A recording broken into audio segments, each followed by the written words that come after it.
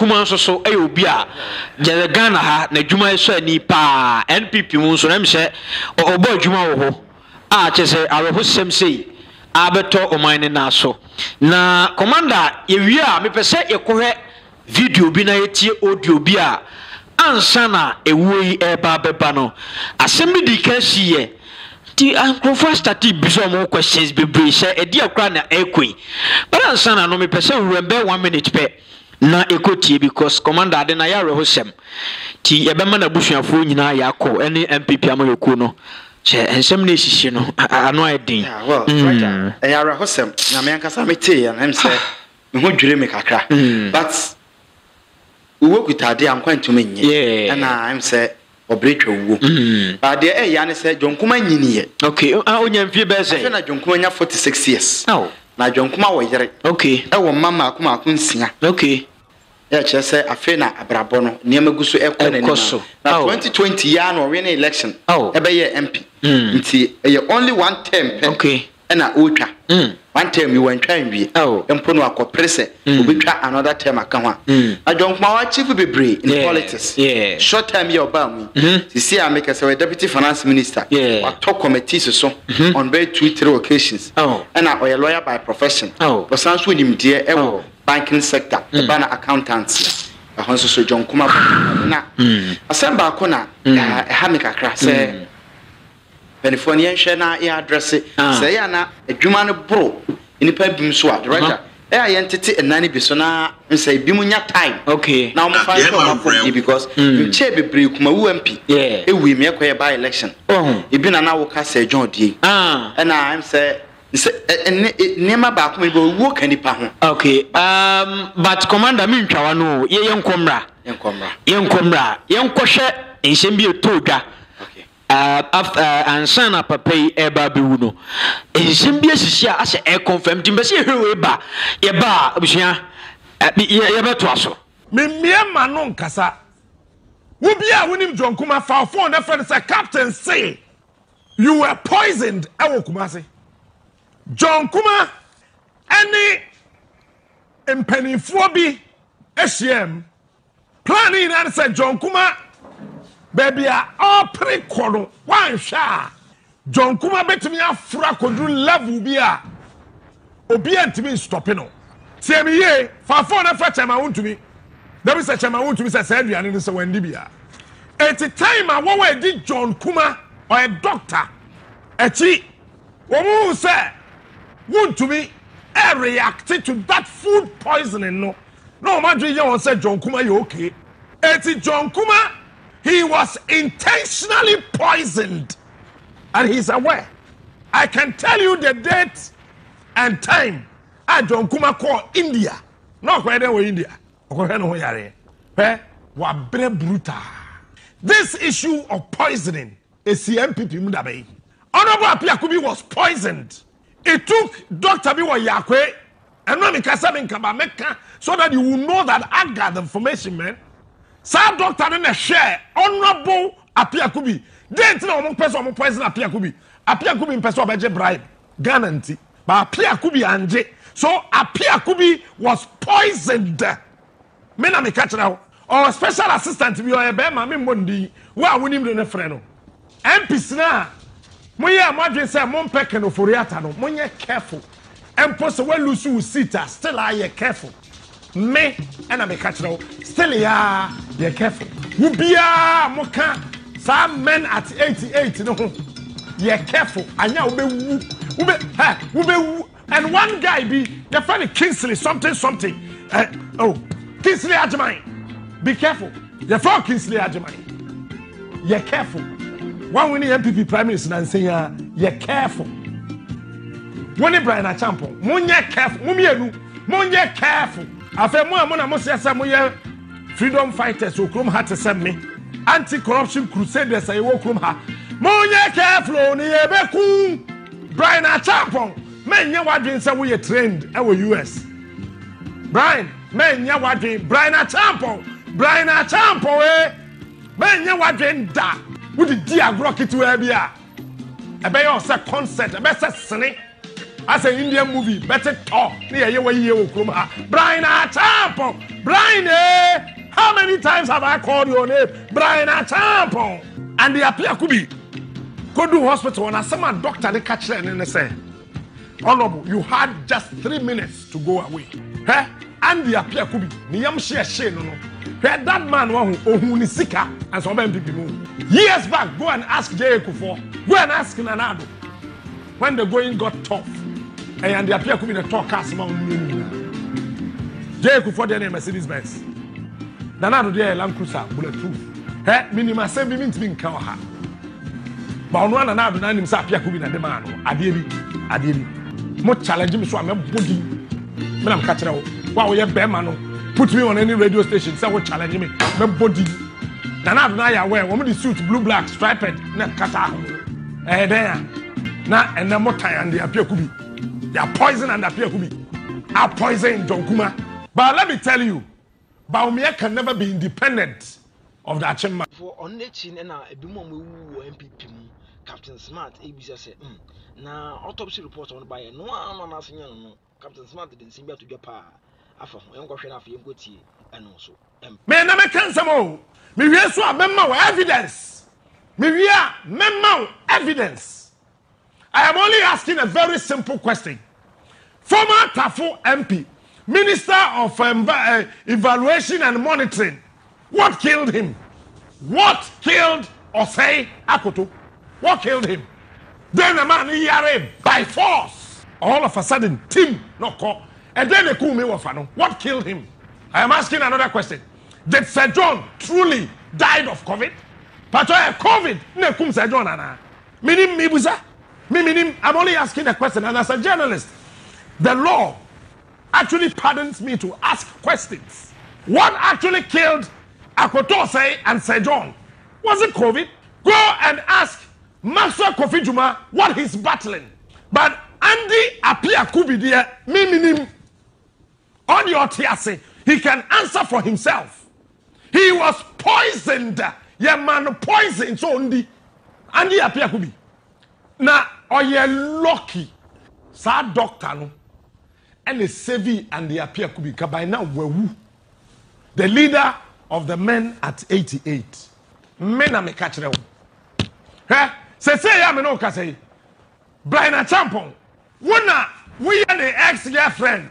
We are the day or Judy said day. Woman in woman aduane. Brian Achampon him on the da. We shall not be Can't some of them count TV so.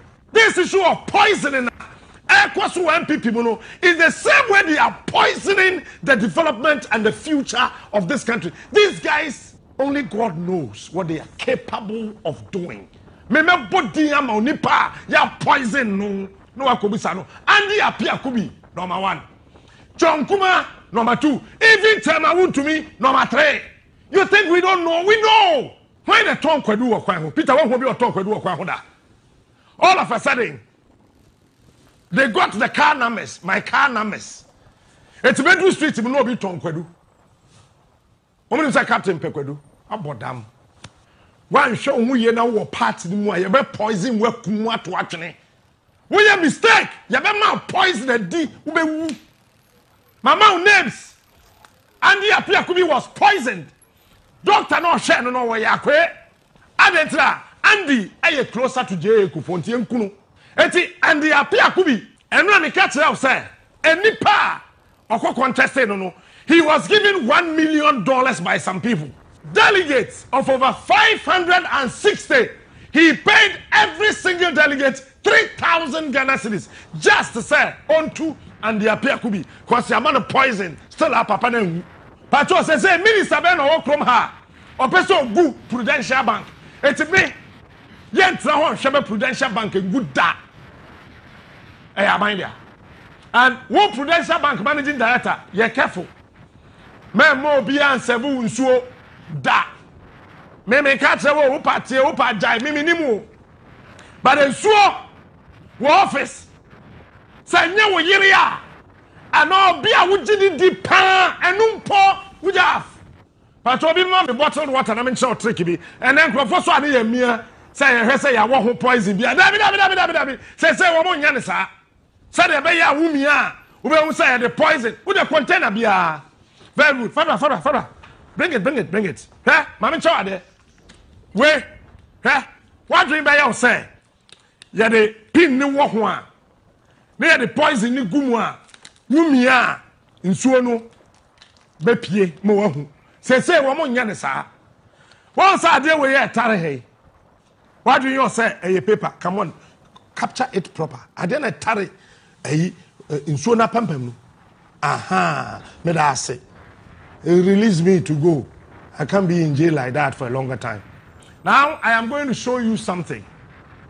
Manfa chemical na ma. Ye wo chemical bia wo de gu ho a na ase na pagya. Nti me de me say ye keke. E bia na ntimi anye okay ko fine.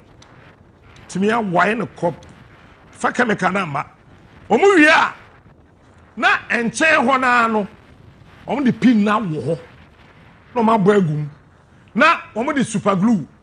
Oye ne nsa no odigu ho a no ayen sei. O se na me tete o, ba so wa hu. Na me tete. It is a weird mistake. No wa dwe yourself o mamia. Nsuo na ma ntehwini ma obewu. Me na me ka che obewu. Obewu. And the restaurant aduane kura ni dia ye hu. Because you don't know whoever is in that kitchen. That knows that we a big person either in the MPP or the NDC. Our restaurant, they will poison you. Bisa the Apia Kubi, Bisa John Kumah, Bisa Chama Wontumi. You think we don't know? We know. Eti baby adiani kono. Adiye wo Wontumi no mudi bugana. And the Apia Kubi, Bisa no. One no man friend say me na me kan. Yadi and the Apia Kubi ko do hospital. One no Johnson ma, onia emma. Otintesua emma nemfe atai ohumia ensiso ni minimu awe and the apia kubi onum nsuo voltic bottle not kase no onum 3 at a time still anani minimu awe. Somebody should ask him samboa oda hospital ho na me wo ho ba no mu hume ahaya kwa ho. John Kumah, he's still battling poisoning to today.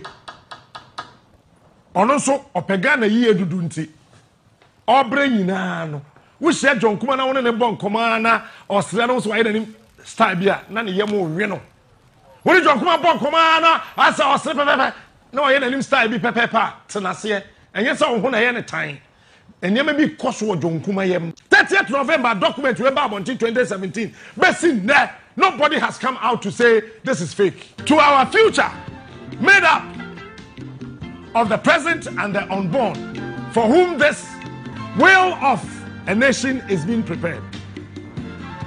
To our foremost king, Ofurupeni, the prodigies spread across this world for whom and to whom alone a sacred document is prepared. As the heirs of Nana Apiani Kwaframa, Nana Kuntum Kuruku, and Ofurupeni, our people were never defeated in the wars of old. We were nobody's subject, and yet after 1957, we were made to live in the shadows of the descendants of people who never defeated us in war, while the Asante Kingdom was uplifted to put us in the shade. In relatively recent times, the struggles and works of J.B. Dankwa to restore Chiman to its original glory were thwarted, but he fought bravely to the end. With the arrival of Nana, we see the rebirth of a second J.B. Dankwa who has come to the rescue.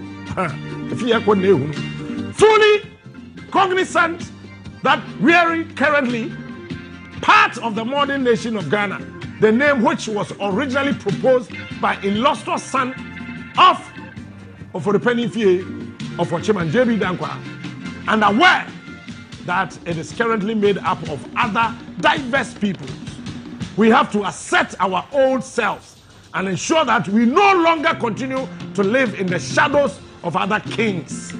There's only one king in this country. Thank you, Mr. Producer. In spite of our tremendous contribution to this country, to this Ghana entity. So Ghana to them, the Achim Mafias, Ghana is just an ordinary entity. It is not a nation. Ochimai has not been credited with the appropriate hour and grandeur that we rightly deserve in recent times. Are we looking at a country or we are looking at a tribe? Currently, with Nana in total, listen to the word, the adjective to the word control, total control of the whole entity of Ghana. We have a duty to ensure that we take over the commanding heights of the essential fabric of the country, in order that even in the event that Nana leaves the scene after the mandatory 8 years, the sons and daughters of Ochiman will be firmly secured. Time continue kind of firmly secured, and such control, both financially and economically, that we can no longer be ignored in the battle to control the destiny of Ghana. Come on, look me in the eye.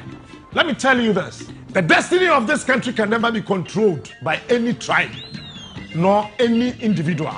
I am telling you, to achieve, we need to appropriate the fundamental economic and financial levers, which would guarantee such control in years to come. That is what brought Ejapa.